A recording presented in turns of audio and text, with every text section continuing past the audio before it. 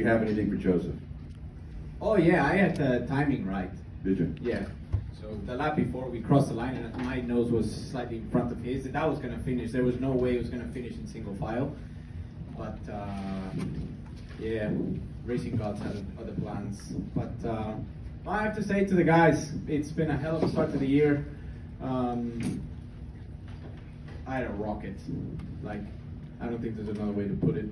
I was really comfortable in the car, and it was fun. I have to say, like, it's gotta be the best Texas race in the last 4 or 5 years. It was great. It was freaking awesome, and really, really nice that I got to drive, or not drive, but race with guys that I have so much respect for. Alex, Joseph. You know, you can push it to the limit, but you always give each other the room that you need, and I think that's what we gave the fans. That's what they deserve. Alex, take us back that final restart when you got around Pato, and then you had to battle Joseph. It was obviously Joseph getting around you. I think it was like 242 or something like that. Just your thoughts on that, on what you had there at that final restart, and then trying to keep Joseph at bay. Yeah, I'm super happy. Really happy, as if I won today. Honestly, I did not expect that. It's a place that I struggled a lot in the past. But yesterday I felt confident, and also today, as the race started, I felt like the car was good. Honestly, I don't think we had the speed that the 5 and the 2 had.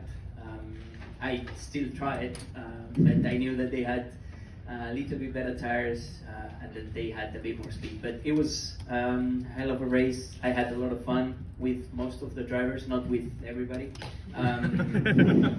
Yeah, I mean, you were not. Specifically? Huh? Specifically? No, not specifically. But it's too early on the season to get. 100 days wants it.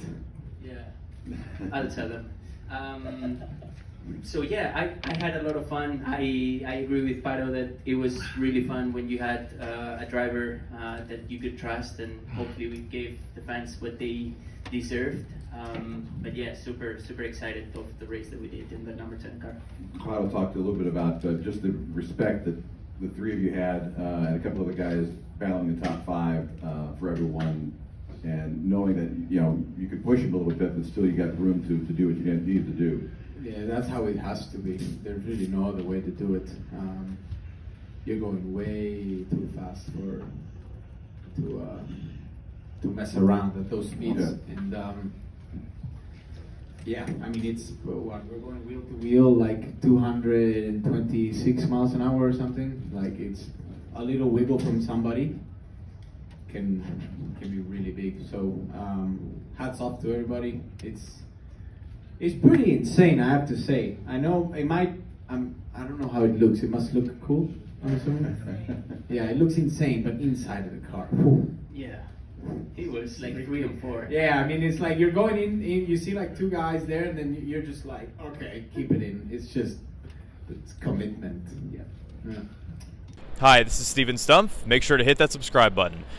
Check out the 2 videos beside me, and for more racing content, visit frontstretch.com.